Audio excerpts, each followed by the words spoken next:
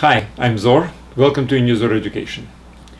I would like to present to you a few construction problems in three-dimensional space. I do recommend you to try to solve these problems yourself. Just go to unizor.com, and this is problems number 7 within the topic lines and planes. So try to do it yourself. It's very important actually that you try to solve the problems yourself first. Even if you would not succeed, that's still very useful exercise.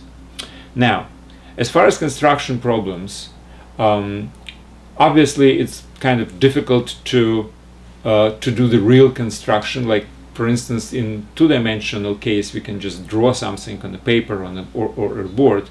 In three-dimensional case, it's kind of difficult. So we assume certain things basically as given, and among them are basically the things about the planes. Since we can't really draw the planes in space, there are certain assumptions which we are making. Now, assumptions are that the plane is fully defined and considered as constructed if you know the position of, let's say, 3 points not lying on the same line in space which belong to this plane. So 3 points uniquely determine the plane. Now, or for instance, you have a line and a point outside of this line. Again, this line and a point define the plane which contains them, uniquely defined. Similarly, if you have two intersecting planes, then two intersecting lines, they define the plane which contains them. Or two parallel lines, also that's a sufficient condition for uniquely define the plane. So if anything of this is given, then we consider that the plane which contains these elements is also given, without like physically drawing the plane in space.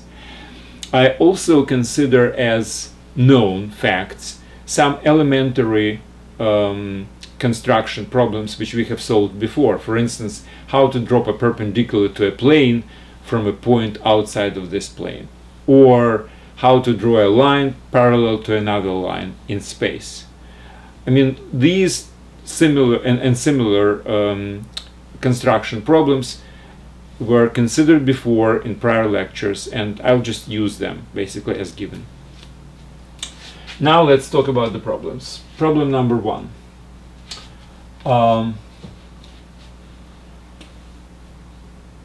We have two different lines in space and a point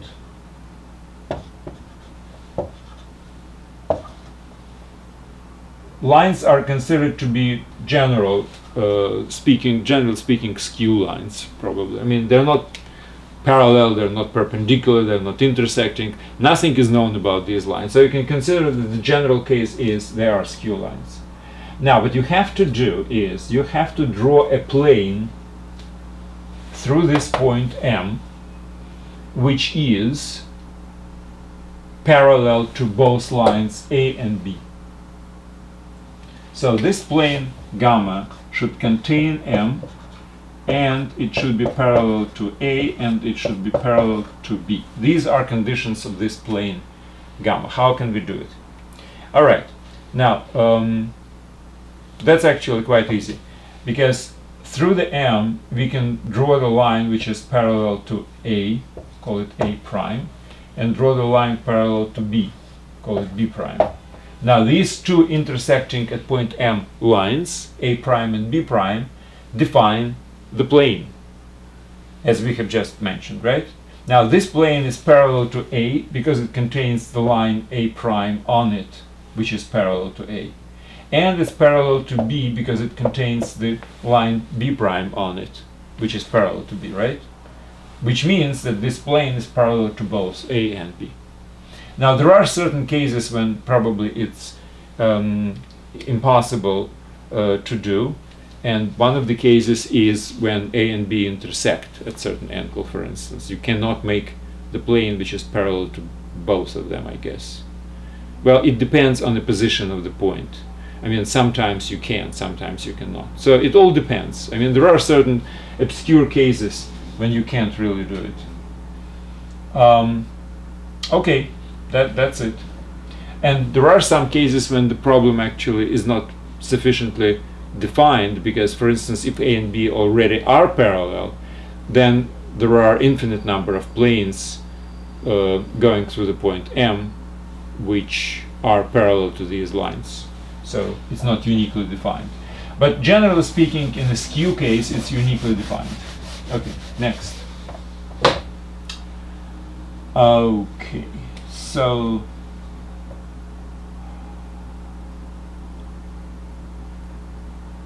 we have the plane, we have a point and a line. What we have to do is we have to draw a line through M which is intersecting A and is parallel to gamma. Something like this.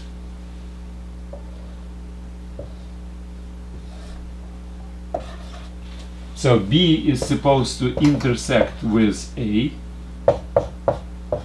Their intersection not empty. And B is supposed to contain the point M, and B is supposed to be parallel to plane gamma. That's our conditions for line B, which we have to meet. Now, how can we do it? Well, I think here is the way how I would suggest to do it. Through the point M, we can always draw the plane parallel to gamma. So any line which goes through M, which is parallel to gamma, is supposed to lie within this plane. So it can be this way or this way or this way. Considering gamma is horizontal, then this horizontal plane which goes through the M contains all the lines which are parallel to gamma. Now, A supposedly intersects this plane at some point. Well, again, unless A is parallel, but let's not consider that. It's a special case. General case, it intersects somewhere, right? And then if you connect the point of intersection A with this plane and point A and point M, this line would be still within this plane which I have constructed, and it will intersect obviously A, and that's what is required. Now, obviously, if A is parallel to the plane gamma, it will not intersect this auxiliary plane which I have built, and there will be no solution. Also, if A goes through M, then there will be an infinite number of solutions. But these are not really general cases. We are talking about general case, and that's what it is. Next. Next we have three lines. We have three lines in space. I have to draw a line which intersects two of them and is parallel to the third one.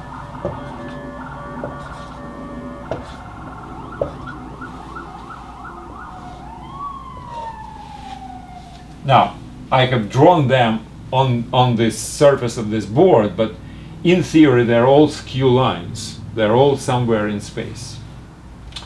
All right. So, how can we do that?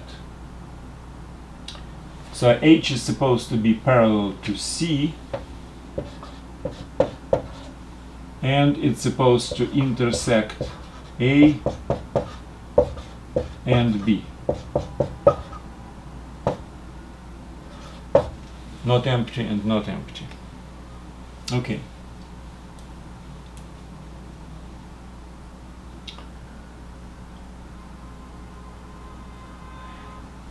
Okay, here is what I might suggest to do in this case. Let's choose any point A on the line A. Now, any line which is parallel to C and goes through point A would be within the plane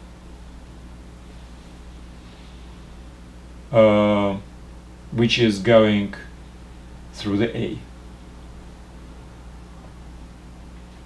So what I will do, I will draw line C prime parallel to C and draw a plane through A and C prime.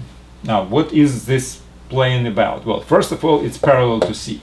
The whole plane is parallel to C because C is parallel to C prime, right? I would also say that there is somewhere where this particular plane, I don't know how to draw it,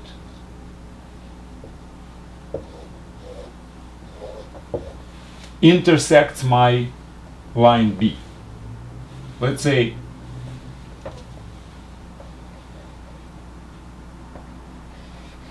I don't have this line yet. I have to construct it, right? So let's consider that this plane defined by A and C prime, which is parallel to C, let's consider it actually intersects line B at some point. Call it B, capital B. Now this point B is within this plane. Call it gamma. So A and C prime define the plane gamma, and B is intersection of gamma with line B. Obviously within gamma as well. Now within that gamma I can draw a line parallel to this one, to C prime. It will intersect here somewhere. Now this line is parallel to this one, and this is parallel to this, so these lines are parallel. Also, this line intersects both lines, A and B. So that's the one which we really need. So this is the line H. So again, I have this C prime parallel to C, and therefore I have the plane which contains, which is actually parallel to C. And then, from intersection of this plane with the line B, I draw another line which is parallel to C prime within this plane. Yeah, and that would be the solution. Okay, looks okay.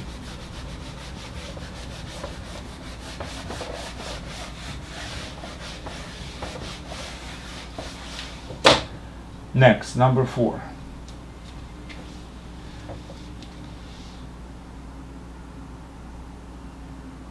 I have two lines, A and B, and point H. What I have to do is I have to construct a line which is perpendicular to A and B and goes through the H, and goes through the point H. So line H, which contains capital H, and it's perpendicular to A and it's perpendicular to B. That's my conditions.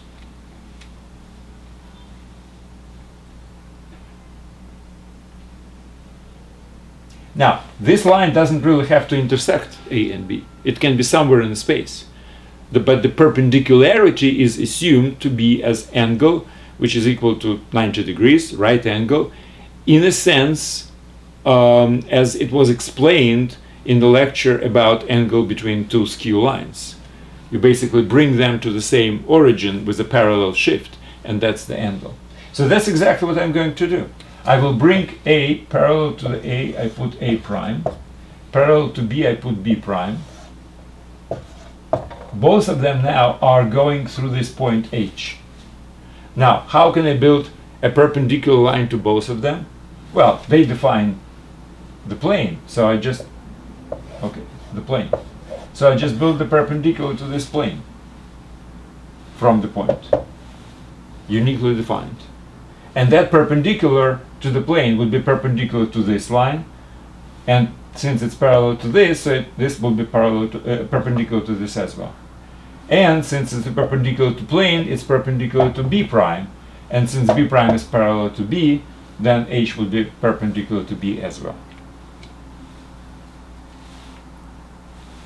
Okay, so that's it. That's number 4.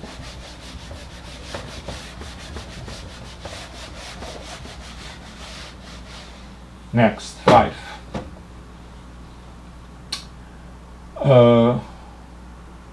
Okay, we have a plane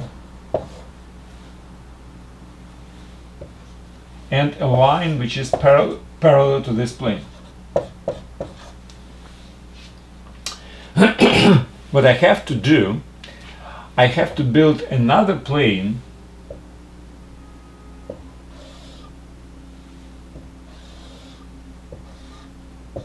something like this.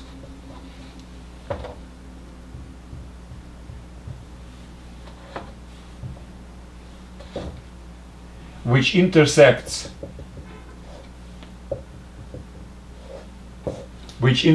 this plane gamma at certain dihedral angle.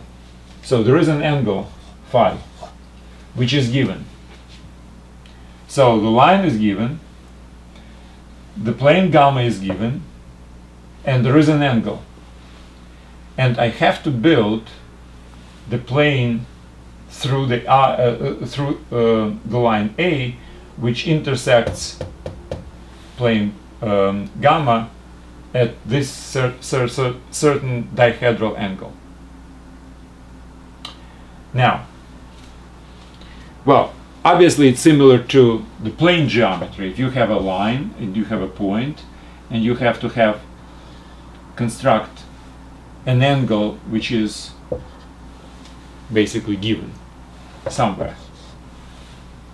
Now, in the plane, it's kind of easy. You basically have a triangle, and then you build an equal triangle from this. So you basically have all the elements of this triangle, and you can build it at certain angle. All right. So the simplest thing is to have a right triangle, for instance. That would be even easier. So you build a perpendicular here. So you have this triangle. Now how to build triangle here? You build it here somewhere and draw a line parallel to this one. And that would be an angle, right? So we will use this technique basically, because what is a dihedral angle? Well, dihedral angle is very much defined by its corresponding linear angle, right? So if this is the intersection between these two planes, what I do is I have to build an angle, a linear angle, which basically represents this dihedral angle by building two perpendiculars to the line of intersection. You know, I would probably draw it slightly differently, so it would be more obvious. Let me just draw it from the side, it would be better. So if you have something like this plane, and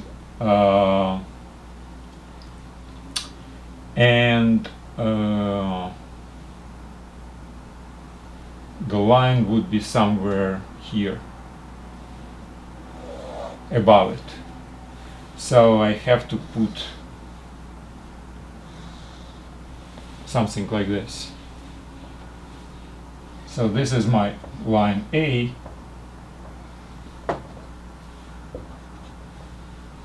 and this is a dihedral angle. Would probably be even better if I will open it up. I will put A on this side.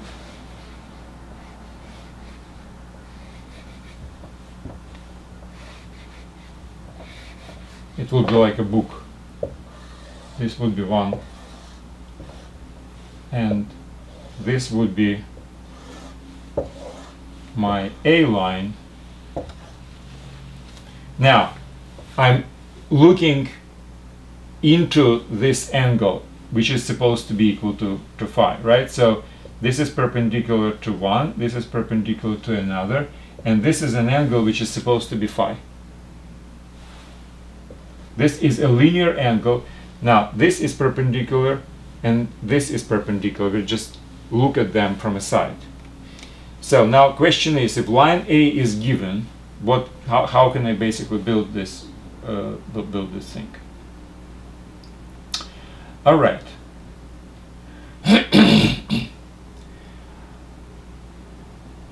If I will, now A is parallel to the line, to the plane, right? Now if this plane, let's call it delta, which I have to construct, intersects along line B, my plane gamma, then A and B are obviously parallel to each other, right? Now this is perpendicular, so this is also perpendicular. This is also 90 degrees. So what I will do, I will pick any point on line A and draw a plane which is perpendicular to A.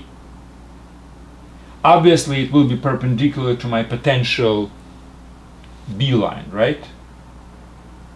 Which I don't know yet how to construct.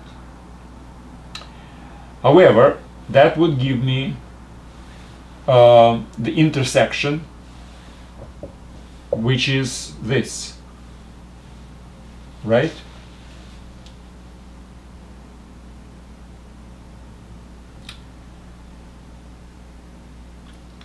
Now, within this plane, which is perpendicular to A, and by the way, it's perpendicular to gamma as well, but doesn't matter right now, I can build this angle phi without any problems, right? So I don't know this line B yet. It does not exist. But what I do know is that if I construct a plane perpendicular to A, it will intersect my gamma at certain point, and within that plane I know this line, because that's the line of intersection between my auxiliary plane. Let's call it rho. Okay, so rho is this plane. So I know that within this plane I have a point. That's where I have chosen that point, and I have a line, because this is the line of intersection with gamma. So I can build an angle, this one, from point goes to this line, which contains this angle, which gives me this point. Let's call it B. Now this point is on intersection between gamma and rho. Now, and AB, call it C, gives me my angle phi, because that's how I constructed it. Now, since I know this point B, I can draw a plane through A, line A, and this point B, and that will be my plane gamma. Sorry, delta. So again, from A, I construct a perpendicular to A plane. I just cut everything. And that gives me this line on plane rho. Rho is my perpendicular to the line A. Then I'm dropping a line from A to this intersection of the rho and gamma to get point B, such that this angle is equal to phi. And as I was saying, we know how to do that in plane geometry. And having the point B, I can draw a plane. Now, there is no any freedom because apparently I randomly chose A. But if I choose something else, A prime, now my plane which is perpendicular to plane line A would be different. It would be lower. It would be something like this, rho prime. But again, I will get this angle and I will get another point B prime, but the plane would be exactly the same, whether it's B or B prime, whether it's A or A prime. The plane from defined by line A and point B or B prime is exactly the same plane, and it will intersect at certain point at certain line B. In both ways it will be the same intersection. Okay, that's it. Now, next problem.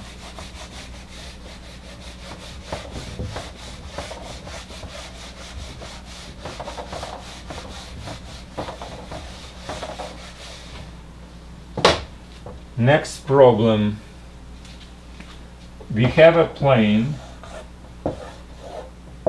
and we have 2 points above it on the same side